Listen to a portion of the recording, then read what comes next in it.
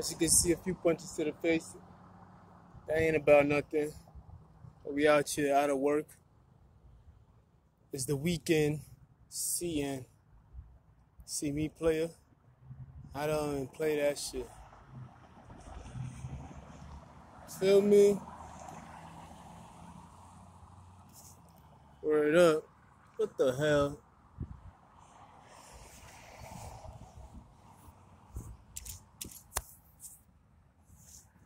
Nigga, I just got here. How the fuck I got dirt on my pants already?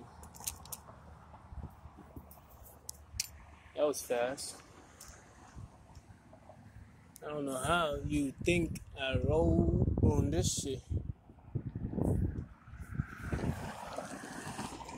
Anyway, man. Woo! You earned that. Sweating and shit. My tank top is wet. No homo. Tank top is all wet. More than long walks I had to endure. Feel me? All the long walks, man. Now my usual stop. When people compete with you so much, it's ridiculous. They be intentionally forgetting that you stop on this side. It's like they want you to keep going. I'm like, my nigga, this is my stop. I stop right here. I always stop right here. Shit, nigga. What do I have to do? Mark the tree? Come on, man. Don't you know if I show too much favoritism to anything, they get jealous of that thing? Come on, man. How these niggas be hating, man? Anyway, man, you have to, how do you call it? You have to be abnormal to break the norm. I was thinking about that when I was coming here. You have to be abnormal to break the norm. You feel me? Everybody keep doing the same thing. We all have the same beliefs. We all follow the same tradition. We all say, if you do this too much, this is what is going to happen. But yet nobody takes the chance or the initiative to try another thing different. So when you have somebody like myself who's a little different, I don't know what I'm different or not, but that's what they're telling me I'm different. I never saw myself as different. You feel me? I can't take credit for being different because I don't even know what that means. But when you have somebody like myself who is denied by a lot of people, so I was forced maybe to be different, or I think different from others, so I was forced to separate myself by a wide margin. This is what they would say to you. So I don't believe in what they believe in. You feel me? They try to sell me ideas. I don't believe in their ideas. You feel me? Because I'm looking at your character and I'm like, that shit ain't matching up. So why would I listen to you? Even if you're right, I still wouldn't listen to you. The reason why? Because your behavior is bad. So even when you tell me something right, you have an agenda behind what you're telling me. So although you could be right, you're still wrong because the way you express yourself is wrong. So even when you're telling me, hey, praise God and everything else like that, now you could be right. But I'm not going to listen to you. I'll listen to somebody else who shows and display that kind of characteristics. That's the person I'm going to listen to. You feel me? You don't have to trust me, man.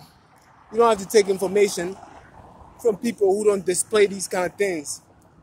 Even the devil used words from the Bible to trick Eve and others. When you read the Bible, you can tell the devil knows his Bible. He knows his words. But he uses the truth to trick you. He uses the truth to guilt trip you. You feel me? You use the truth against you. You feel me? That's what they do. So you're not supposed to listen to them. You're supposed to stay in your faith and be like, no. And although you are right, I'm looking at your behavior, and your behavior does not spell what is coming out your mouth. So that in itself, I'm not going against the word that you're using. I'm going against the person that's using the words. And it's very important where the words are coming from. Because from what the Bible have taught us, it's teaching us that the devils and his disciples or his demons also use the word of God to get things done. So which is telling us that It's not really about good or bad or if the word is good. It's more about the character and the intention of the character. You feel me? Once upon a time, God called men to kill in his name. Now, is killing bad? You feel me? Is killing bad? Killing is not bad. It's the intention. What was you doing it for? What was your purpose behind it when you did it? You feel me? Like I've always said, they will send a soldier to Iraq to go kill. He has a license to kill. But yet, the same person can be home and somebody will try to kill him, and when he defend himself, he's labeled as a criminal. You feel me? So which one was bad? The one that he did overseas or the one that he did when he came home? Feel me? My bus was supposed to be income, so I'm kind of on edge. So it's never about if you're doing good or if you're a good person or if you're holier than thou. What are your intentions for the things that you're doing? There are people out there who go to other countries to feed kids, to do all kinds of things, build homes for the homeless and do all that stuff. But what are their intentions? They doing that shit just to put it on Instagram for gratification. It's that grandiose, whatever they call it, grandiose kind of attitude. Look at me, look at what I'm doing. Look at me, I'm in Africa taking care of kids, feeding kids. Look at me, I'm taking care of the homeless. They just doing it for those intentions. So although they're doing good and they spending their money doing good, the intentions is bad. So the outcome of it, although it looks good, is for bad intentions. So it will never be blessed. It's not good. You feel me? So that's why you don't just listen to any and everybody who got something to say, and they do that shit very, very good. They do, man. TD just was talking about this. I should have wrote it down. They use they use the lust of the skin. Of course, they bring women and everything else around. Have you lusting? They use the what else? They use the word then. The way he put it was very beautiful. I gotta watch it again, take notes. But he was basically using as an example. He said they use the lust of the skin. They also use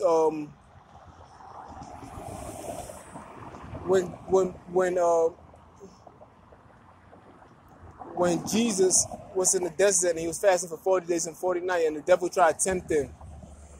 And the devil was using all these scriptures from the Bible. And he told him to jump off a cliff. And he said, if you jump off the cliff, wouldn't the angels come and save you? You feel me? He said, wouldn't that happen? And according to the professors and the ones that have studied the book, they said it did say that. So the devil, of course, used these words. He probably reading the Bible more than you niggas. He in there reading that shit, like gathering information. He's using the same information that we use to channel into God. He's also using the same information to trick you out your spot. So most people be thinking, they think that just being a good person is something that you can just do. No, nigga, it's a spot that it's more like a class that you have to stay in. Like, you feel me? It's like I don't want to make this money, but you guys to. It's more like a upper class that you got to stay in. And if you don't keep up with the money that you're making, you can fall below that class. And that's the same thing with the kingdom of God or divine thinking. You feel me? You constantly have to fight to stay in that spot. It's a very special place because the devil will use the surroundings that you're in to lower you out of your rightful place. Yes, you in a divine place. You in the kingdom of God, you thinking very high and everything else like that. And he will come and use your surroundings, the things that you're attracted to. You feel me? The doors, your windows of divine thoughts and everything else. He will use those things against you. You feel me? Because he speaks the language that you speak. And he does not want you in that spot because he's jealous of you being in that spot. He's the only one that wants to be in that spot. I was listening to Genesis. There's a YouTube channel called Genesis. And I've always said that the elements I've always said that the elements, we are made of the same elements as our sun, right? I've said that many times. And I call the elements spirit. That's how I describe the elements. The elements that make up the sun is the same elements that makes us up. You feel me? And there's one element out of all the other elements which does not interact with the other elements. And that name of that element is helium. Out of all the elements that we made up of the sun, helium is the only thing that we are not made out of. You feel me? Because helium, if you breathe in helium in any form or shape, it makes you sound funny. You become very jitterish.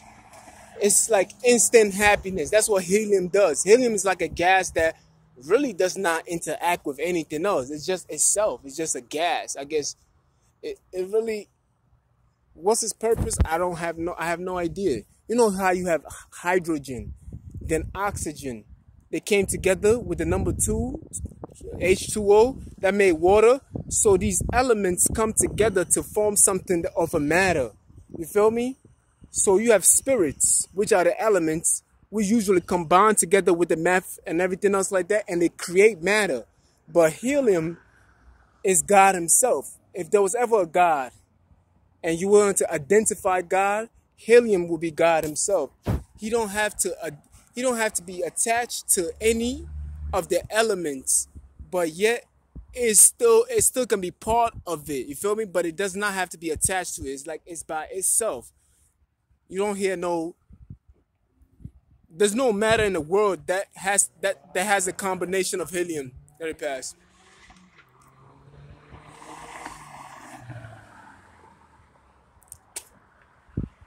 There's no matter in the world that has the combination of, let's just say, 2 helium and 2 hydrogen. No, there's no such thing.